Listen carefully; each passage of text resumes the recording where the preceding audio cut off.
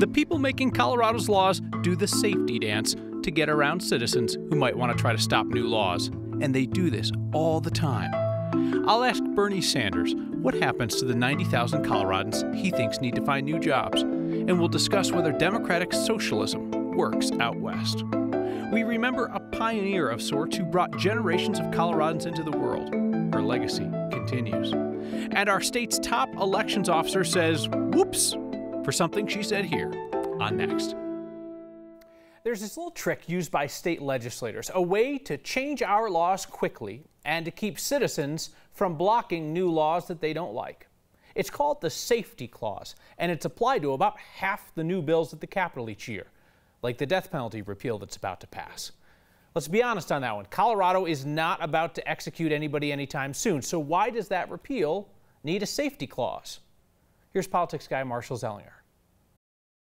The repeal of the death penalty gets another hearing tomorrow at the Capitol. You can shoot as many people as you can. Everybody gets the same penalty. Despite the pleas from Democratic State Senator Rhonda Fields, the repeal passed the Senate. It's about to go through the motions in the House, where it will pass. And it will pass with a familiar section in the text of the bill, a safety clause, meaning the General Assembly determines and declares that it's necessary for immediate preservation of public peace, health, or safety. But not necessarily your safety. The public safety of whom?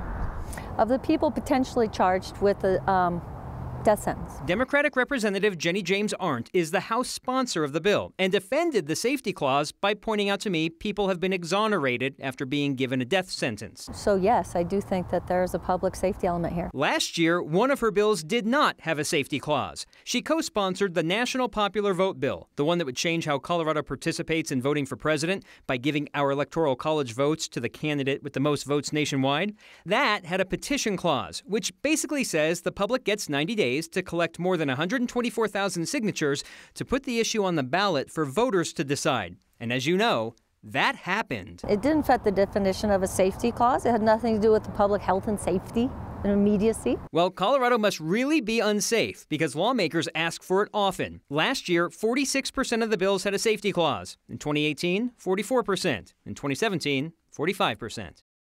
Just because a bill has that safety clause doesn't mean the voters can't stop it from happening. It's just more difficult. It's almost an automatic thing. You've got 90 days to collect the signatures. If it has a safety clause, you have to go through the trouble of going to the Secretary of State's office, requesting a title for something that can show up on a ballot, go through a lot of approvals, and it's just a chaos in a way. Mm-hmm. From 1930s to 1997, it was automatic until the leadership in 1997 said, no, you're going to have to ask for permission for a safety clause first. So now they just walk in half the time and ask for it. Half the time they do, yeah. Thank you, Marshall. Senator Bernie Sanders is making powerful Democrats nervous, and he's making progressives excited, often in the same sentence, like during his rally before a huge crowd in Denver last night.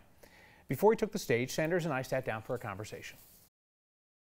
Colorado has a higher concentration of traditional energy workers than most states. You've called for a ban on fracking in 2025 and then a transition for those workers into other careers. Correct.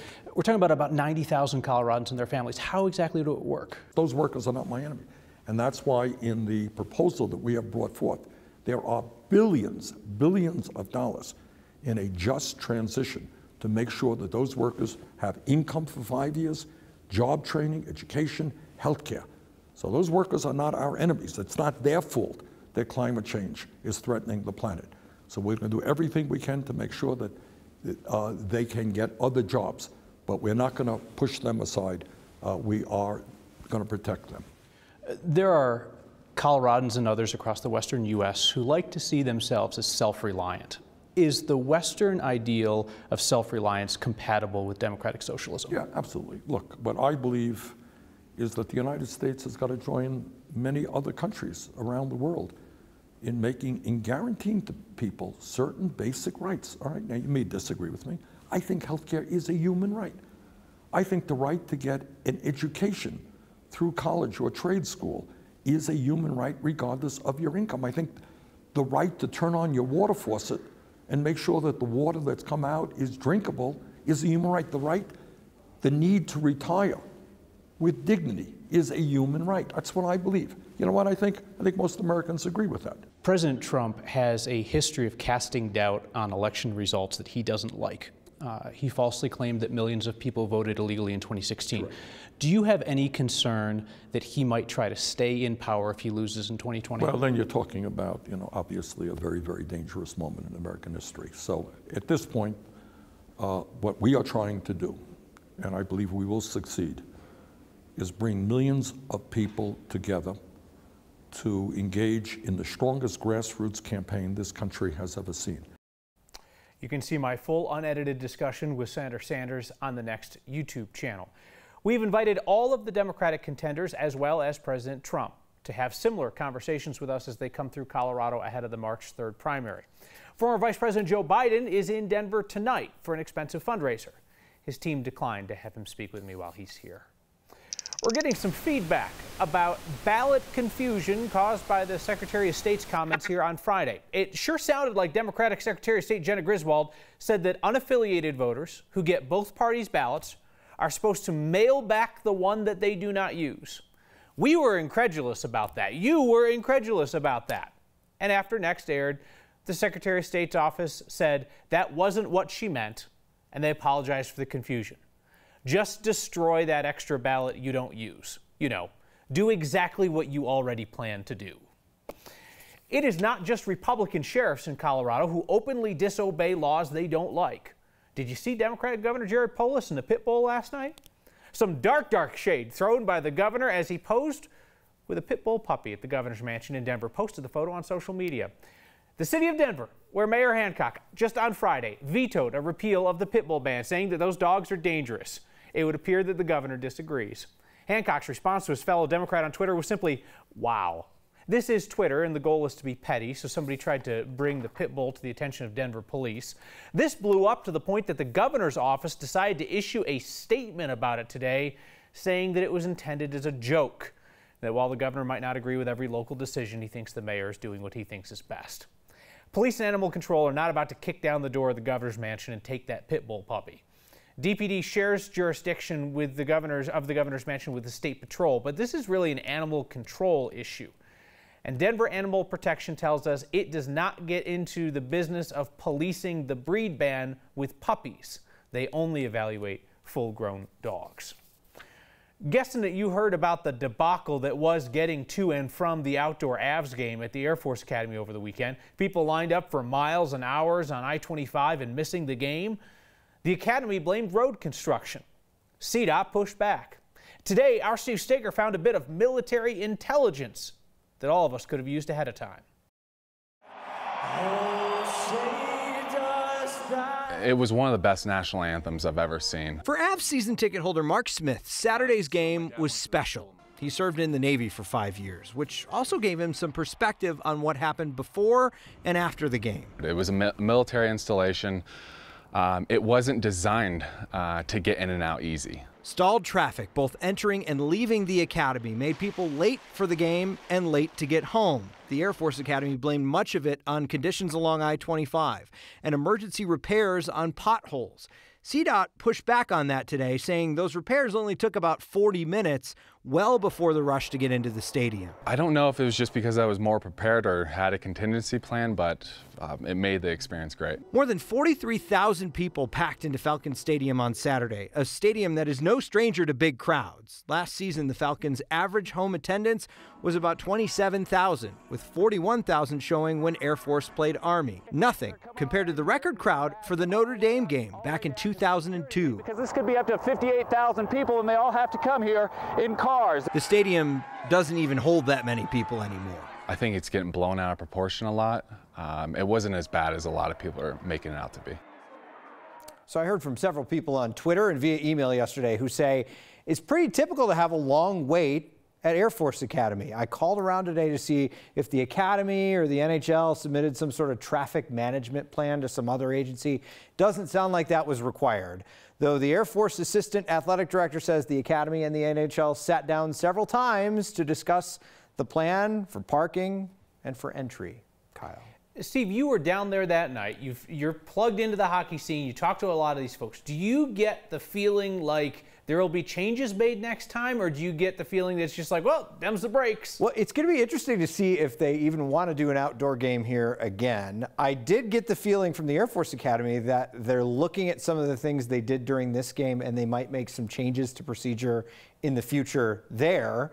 Now, whether or not that's ever going to happen, an outdoor game will ever happen at the Air Force Academy again, probably not. So we'll see. Yeah, I was about to say, yeah, you and me, we went to the one at Coors Field a couple of years ago. That went off without a hitch. Yeah, and we also knew to like check out our seats beforehand to make sure we could actually see the ice. we did check that out, didn't we? Some people paid a lot. A lot of money. See nothing. All right, thanks, Steve. A barrier-breaking doctor delivered thousands of babies inside her home. Now there's plans for a reunion. And where does the metro area end and the foothills begin? Where exactly would you draw the line? And this? Yes, I would say this definitely crosses the line. Next.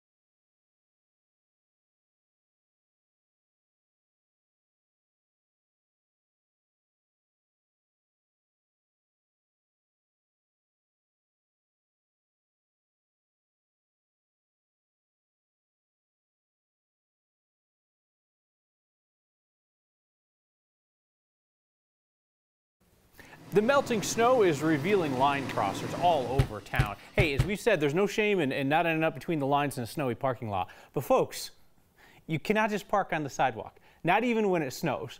Have a little awareness. This SUV grabbed a spot outside the Jerusalem restaurant on Evans. This is great. You don't even have to walk around the side of the building. Just walk right in the front. You're on the sidewalk. Like this guy that we saw a couple of weeks ago, again, on a sidewalk. I think this was in the Capitol Hill neighborhood. Somebody wrote in the snow on the side of this car, and unless the driver's name was Richard, it was really mean of them to say that to him. So not intending for this to become a sidewalk parking segment, but if you'd like it to be, email next@9news.com or give us a shout with hashtag HeyNext.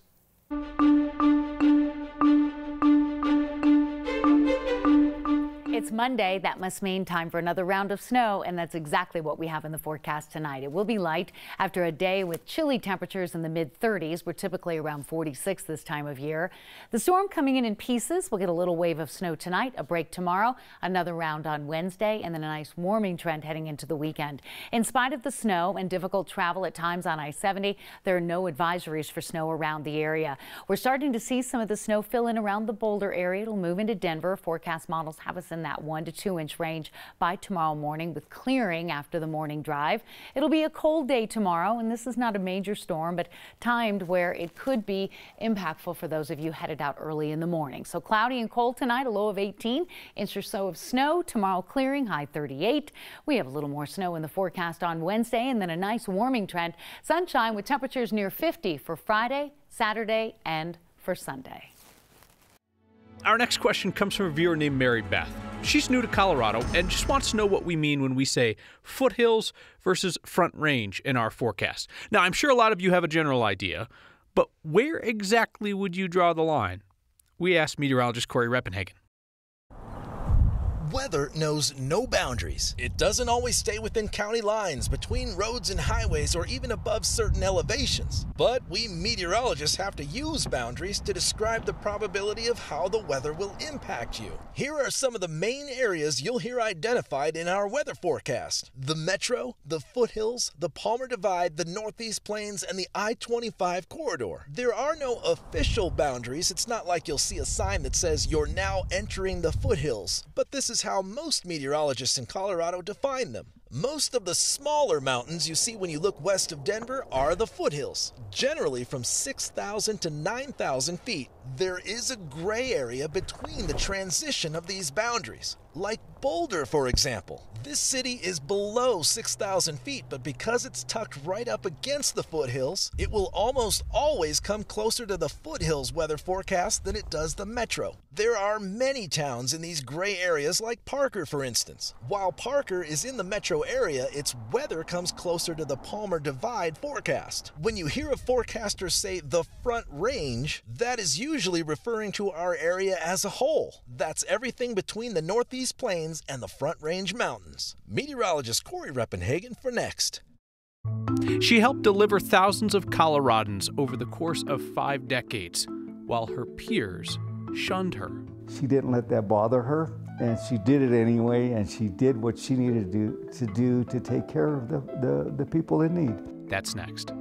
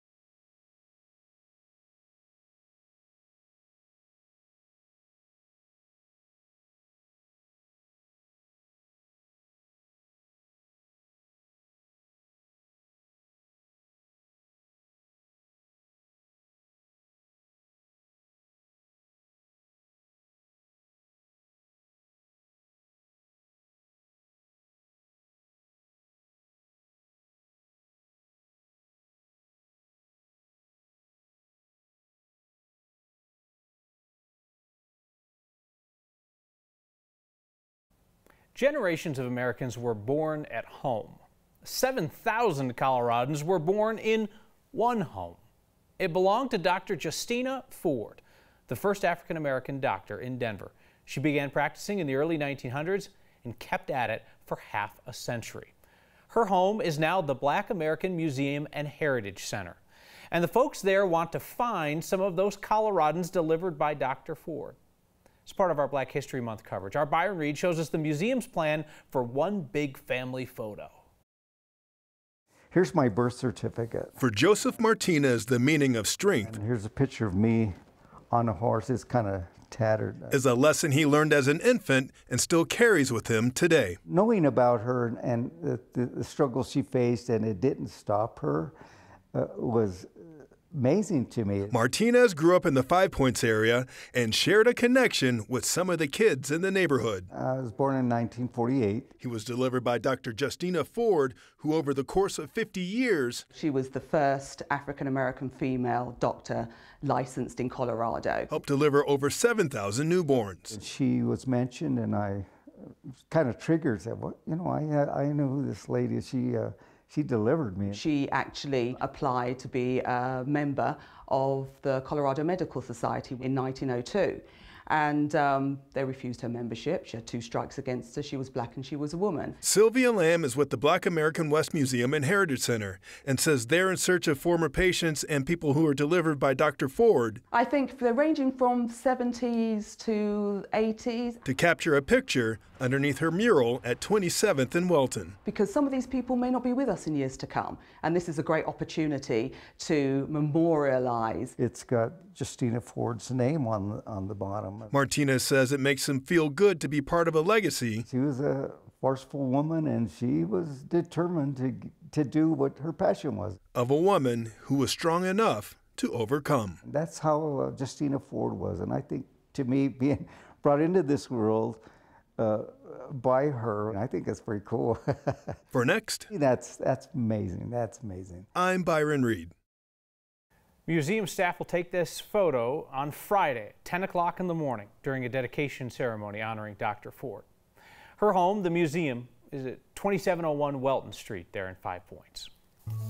I have not been tempted to go back to school in a long while, but then one school offered up a few of my favorite things today. That and your feedback next.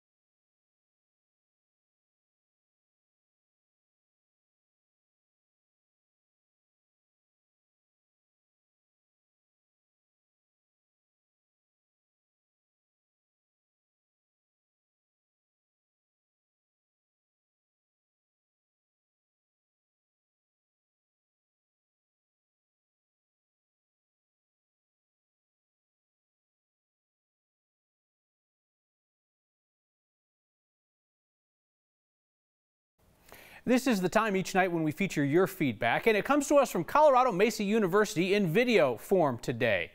They want me to come hang out on the Western Slope and talk journalism, and they are under the impression that I can be bought. We need Kyle to come west. Let's help him. Kyle, come west! Kyle! We need stuff for Kyle. That appears to largely be alcohol. I'm concerned about the messages that I'm sending to the youth of today. Oh, there's a student newspaper. That's good. I don't know what that is. Is that honey or jam or something like that? That's fine. I'll take all of that. I appreciate their creativity and their persistence, and we'll see if we can make a swing out to the Western Slope to hang out with some folks. We finish with your feedback tonight, and Eric writes in to ask if I plan to endorse a candidate, seeing that opinion is something that we do here. We should probably talk about this a little bit more. When we do commentary around here, it's about shared values like transparency or accountability or honesty. Don't advocate on policy. Don't tell you how to vote. That's your business. See you next time.